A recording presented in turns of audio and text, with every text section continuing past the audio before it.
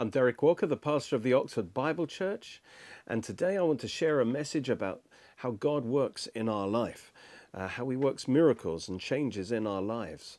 And I'm calling it Miracles and Voids. And we're going to look first of all at His first miracle, the miracle of creation, because this gives a blueprint for how He works. The Bible says, in the beginning, God created the heavens and the earth.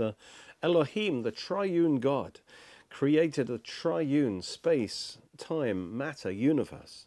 And then it's followed by a mysterious verse, and the earth was without form, that's tohu in the Hebrew, which means disordered, and void, which is bohu, which means empty, empty of life. And darkness was on the face of the deep. So the earth was initially an unstructured, disordered chaos. Secondly, empty of life. And thirdly, unenergized, no light. Why? Well, I think one reason that God did it this way is to teach a spiritual lesson about how God works generally.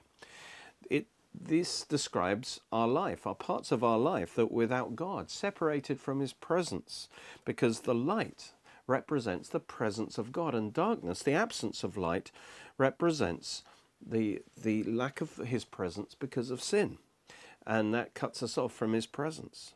And we see the same combination, tohu va bohu, in Isaiah 45. It says, "Thus says the Lord who created the heavens, the God Himself who formed the earth and made it. He has established it. He created it not in vain." That's not tohu.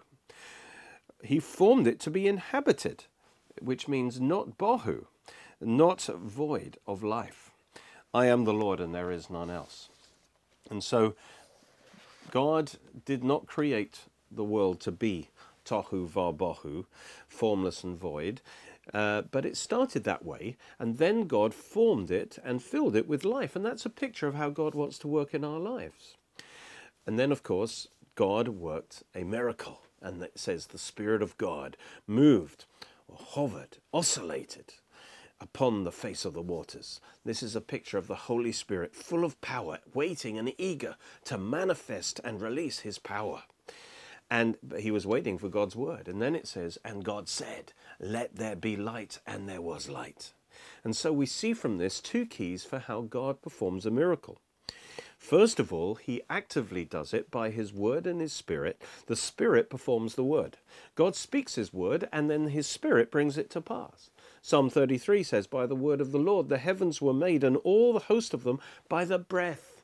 That's the Spirit of His mouth.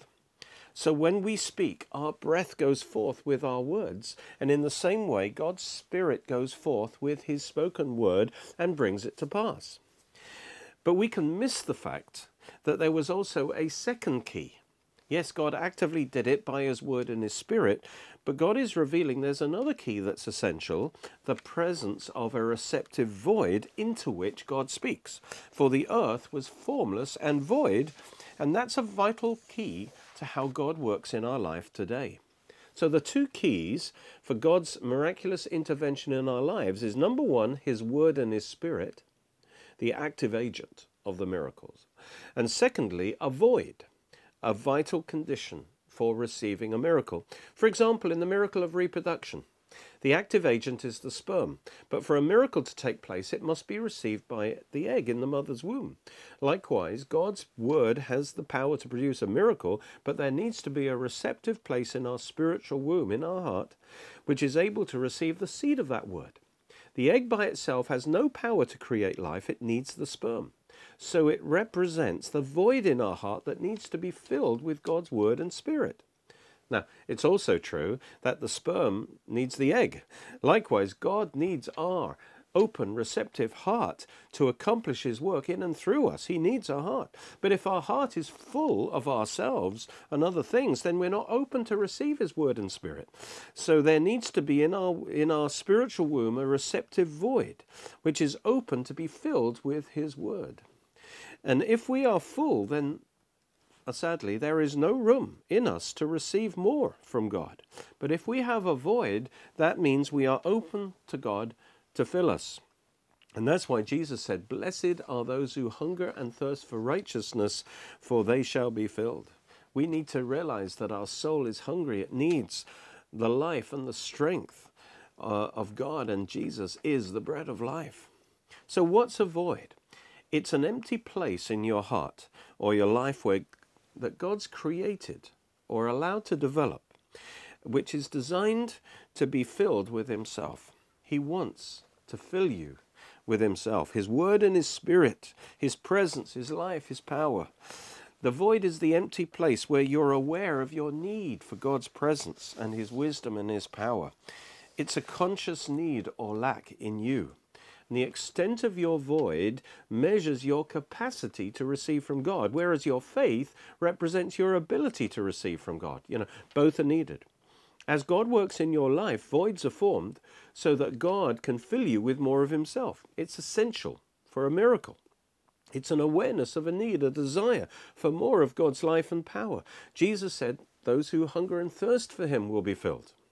So when you come to the end of yourself and your strength, and know your weakness without God's strength, and your emptiness without God's presence, and your need for God's help and wisdom, there is a void in you.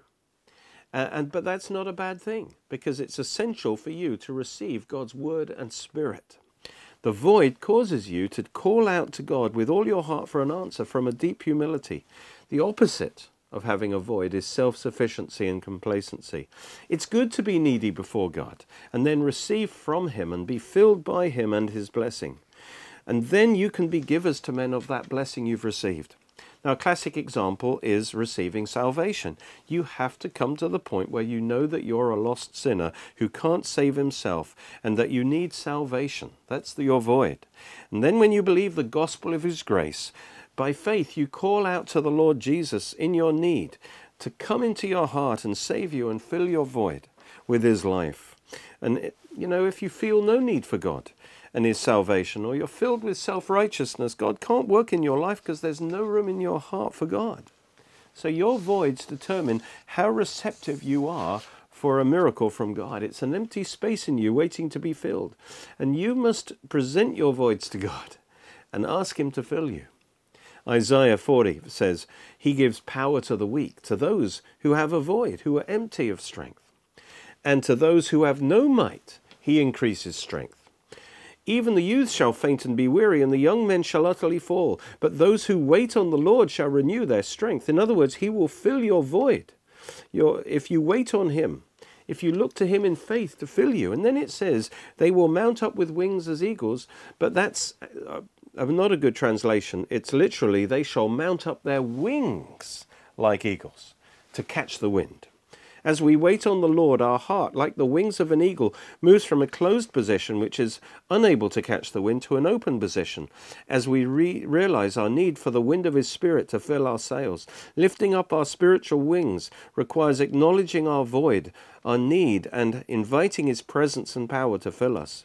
And so, knowing that the gracious supply of his spirit is available to fill us, we lift up the wings of our heart by faith, trusting in his spirit wind to fill us with his power, enabling us to do what we couldn't do before. As the eagle is empowered to fly, so he'll carry us along in our life, empowering us with his presence. And as a result, it says, they will run and not be weary, they will walk and not faint. So come before God, present your void to him, look to him, and he will fill your void with his strength. And just as God's Spirit hovered over the formless void of the earth, eager to manifest his power, so he hovers over your voids right now. He wants to fill your voids. In our pride, we often want to cover our voids. We want to look strong and not admit or show weakness or need. Now, before people, it may or may not be right to expose our voids. But before God in prayer, we should always open up our heart and present our need fully to him, believing him to fill it. People feel their voids, but often we try and cover them up. We try to fill the empty space with other things by being busy, distractions, eating, drinking, drugs, TV, and so on. But the answer is to come to God in prayer and expose our hearts fully to God. He wants us to live depending on him. And that's exactly what David did in the Psalms. In Psalm 42, he says, as the deer pants for the water brooks, so pants my soul for you, O God. My soul thirsts for God, for the living God. I pour out my soul within me. O my God, my soul is cast down within me. Therefore I will remember you from the land of the Jordan, and from the heights of Hermon, from the hill Mizar. And he's remembering the source of the river Jordan, which is a picture of the river of life at Banias, that at Caesarea Philippi, where there's the Mount Hermon, and the river flows down from Mount Hermon and flows out to water the land. And this is a physical reminder of the river of life that's available to us to fill our soul. And so being reminded of that fact, verse 7 is the key verse. Deep calls to deep at the noise of your waterfalls. And there is a waterfall there at Caesarea Philippi, and the waterfall of God's grace. And he's saying, from the deep, from the depths of my heart, I call out to the depths of God. From the depths of my void, I call out to the depths of God to fill me. And as a result, it says, all your waves and billows have gone over me. When we do that, God will fill us with his waves of blessing. And they are waves of blessing, because verse 8 says, the Lord will command his loving kindness in the daytime. Well, in the miracle of creation, God first of all created a void, Genesis 1:2. Then he spoke his word and breathed his spirit into that void and filled it with light. Praise God. That's stage one in making the earth as he intended. He had to deal with a fundamental problem, the darkness. And our fundamental problem is spiritual darkness, the lack of the presence of God because of sin. In particular, our inner being, our spirit was dead, cut off from God, under the darkness and power of sin. So the first miracle God had to do was to speak light into our spirit so that our spirit would be recreated, born again. The Holy Spirit hovers over every man waiting to do this miracle, which can only happen when we acknowledge our void, our need of salvation, and receive Christ through believing and receiving his word through the gospel. And this is described in 2 Corinthians chapter 4. It compares the miracle of the new birth to what God did when he spoke light into the darkness in Genesis. He says, even if our gospel is veiled, it's veiled to those who are perishing, whose minds the God of this age has blinded, who do not believe, lest the light of the gospel of the glory of Christ, who is the image of God, should shine on them. For we do not preach ourselves, but Christ Jesus the Lord, and ourselves your bondservants for Christ's sake. The God who commanded light to shine out of darkness, that's Genesis 1, has shone in our hearts to give the light of the knowledge of the glory of God in the face of Jesus Christ. Just like the original earth, our spirit was in darkness because of sin. But the Spirit of God hovered over us, waiting for us to believe and receive the gospel of Christ. And God is shining his light upon us through the gospel, but we have to receive his word. When the barrier of unbelief is removed and we receive the word of Christ and his saving grace deep into our heart, then the Spirit manifests his word in us. God's word through the gospel is light be, salvation be, through Christ. It's yours to receive. And when we believed and received his word of grace, our spirit was changed from darkness to light through the power of the Spirit and the word. A greater miracle than the original creation. The miracle of creation was accomplished in us, for he created our spirit by his power. We were born again. And Jesus compared the miracle of the new birth to the action of the wind, of the Holy Spirit. He said, surely I say to you, unless you are born again, you cannot enter the kingdom of God. He says then, most assuredly I say to you, unless one is born of water and the Spirit, he cannot enter the kingdom of God. That which is born of the flesh is flesh, and that which is born of the Spirit is spirit. Do not marvel that I said to you, you must be born again. And then he describes how it happens. He says the wind, that's the pneuma, the Spirit, blows where it wishes. You hear the sound of it, but you can't tell where it comes from or where it goes. So is everyone who is born of the Spirit. You see, the Spirit, like the wind, is invisible. And you can't see him. You can't see where he goes, but he's powerful. And he enters a man, causing the new birth, like air is breathed into the lungs, giving us life. we can receive the air by breathing in. The air is freely available to us, but we have to breathe it in. How do we do that? We expand our lungs, and that creates a void in us, an empty place of low pressure, which then causes the air to flow into our lungs. And in the same way, we receive the Holy Spirit by having a void in us, our humble awareness of our need. And then we receive and call on the Spirit to fill us. And so the Spirit, just like the air is available to us, the Spirit is hovering over you, ready to fill your void. This is how you receive the Spirit. But if you're strong in yourself, you don't feel any need for God, you'll find it hard to receive because there's no void in you to receive. These are people who, think they're okay on their own without the Holy Spirit, and so they can't receive. Well, God says that once we receive Christ, it says, you were once darkness, but now you are light in the Lord. Our spirit was changed from darkness to light. And, I love the fact that God did that wonderful miracle in us. If has God done that to you? Are you a new creation in Christ Jesus? Then your spirit is light in the Lord. But even so, there's more work for God to do. Your spirit's reborn, but your soul and your life can still be very without form and void, just like the earth was in the beginning. So the light was just the beginning. Stage 2 was that God structured, over the next 6 days, God structured the world, he formed the world and filled it with his life. And he did that by speaking his word every day. He said, let there be. And he spoke his word progressively, bringing order. And he does that in your life today. He speaks his word, preparing you to be filled with his life. He wants to fill you with his abundant life, but that needs the restructuring of your soul and your life, in your attitudes, your motives, your beliefs, by his word. And the purpose of forming the earth was so that it could be filled with an abundance of life. And likewise, the word is sent to us so that by aligning our lives with God's will, by believing it and acting on it, we might experience the formation of our character and the infilling of his life. Notice the pattern of creation week. That remember, the problem was that the earth was formless and without void, and void, empty of life. So first 3 days, he formed the earth, and then the next 3 days, he filled the earth with living creatures. First 3 days is formation. By a process of separation, he formed empty spaces that were designed for him to fill.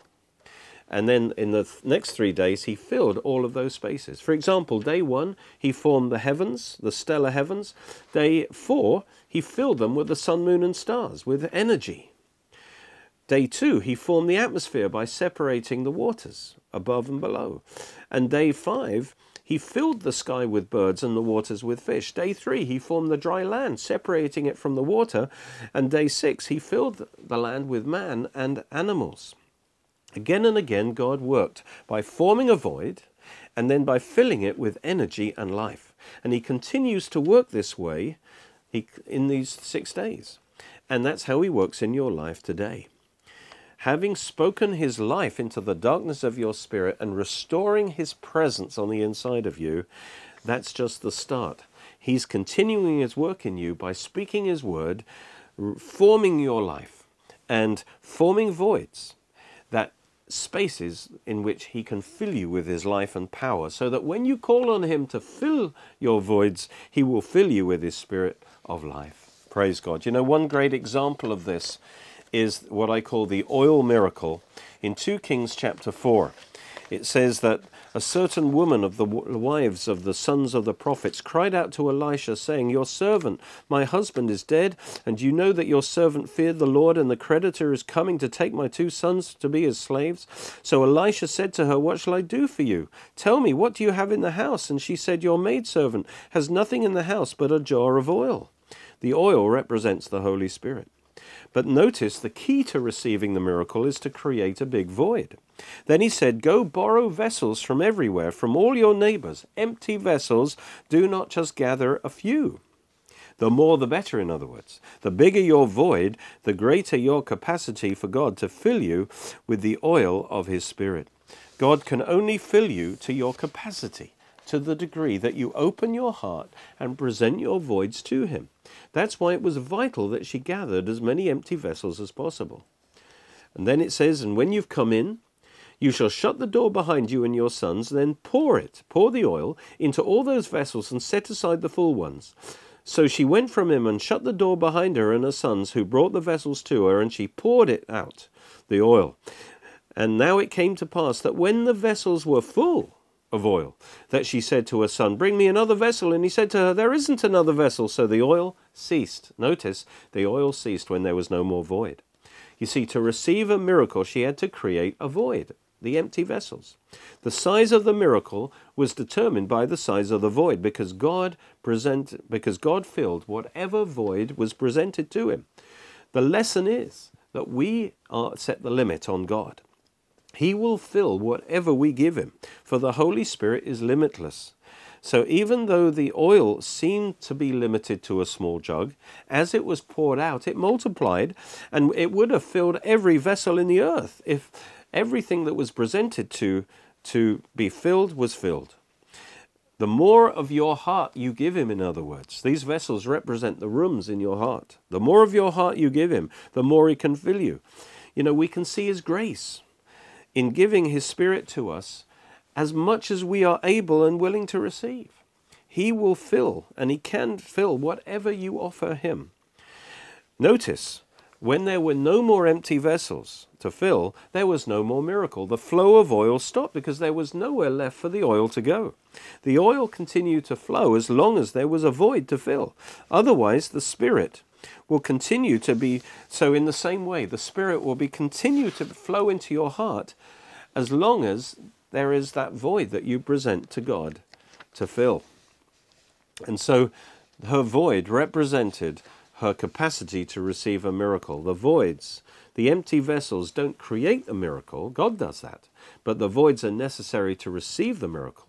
Without the void, there can be no miracle. So these vessels, you see, represent our hearts. They need to be open to receive the oil poured in from above. And likewise, our hearts must be submitted under God and open to him to receive his Spirit that's poured out from above. And we must open and receive and call on him to fill us, believing that God can fill whatever we offer him. And also they would have emptied these vessels of whatever was in them before, because otherwise they couldn't receive the full oil. And so the more we try and fill up our hearts with carnal things, the more we reduce our capacity to receive God's oil. Remember, your fundamental capacity and your fundamental need, rather, isn't for things to fill you and entertain you, but your real need is for God himself. He alone can truly satisfy you with his life and his love and his peace. You are an empty vessel, like it or not, without God. You are designed to be filled with his Spirit. Only then will you be satisfied and happy. Your pride and your independence, wanting to own and control your soul and your life, is what prevents you from admitting your need and opening yourself for God to fill you. You know, we'll always depend on God, who will keep filling our void. And really, how much you desire to be filled with God will determine how much you're willing to surrender your independence and open your heart to God and allow you to be filled with his life and to depend on his life.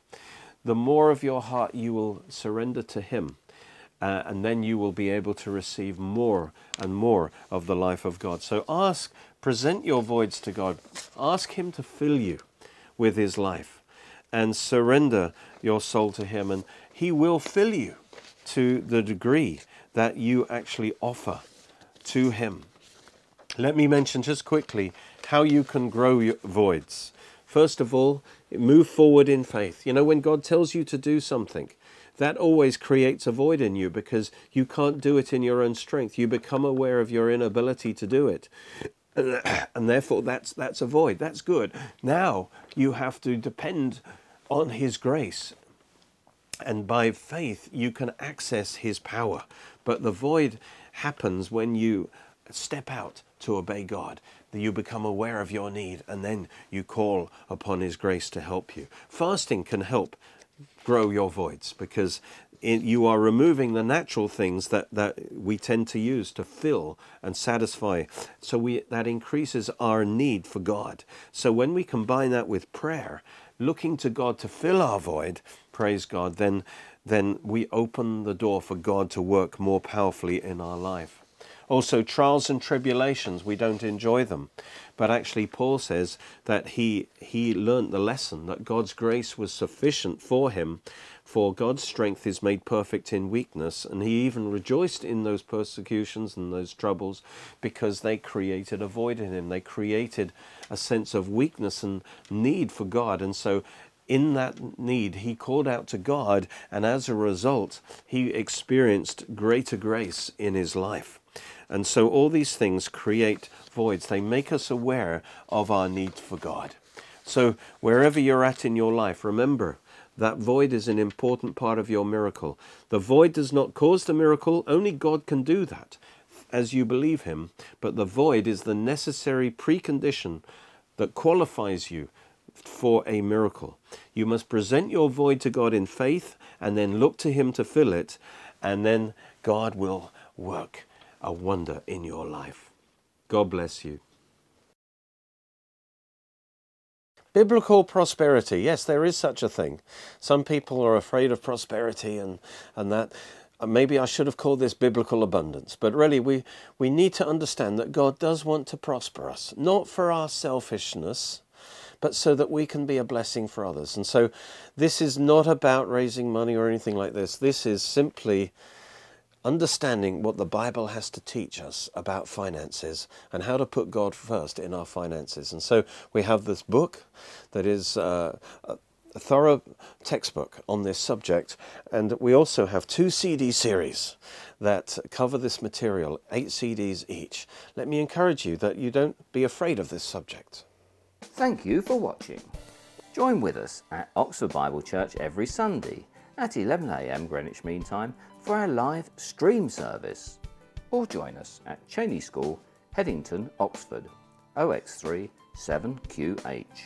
You can watch more of our teachings on our Roku channel and Derek Walker's YouTube channel. All Derek Walker's books are available in printed and Kindle versions in all Amazons worldwide, or online with other great products, where you can also support our programs at www.oxfordbiblechurch.co.uk, or by calling 01865 515 086.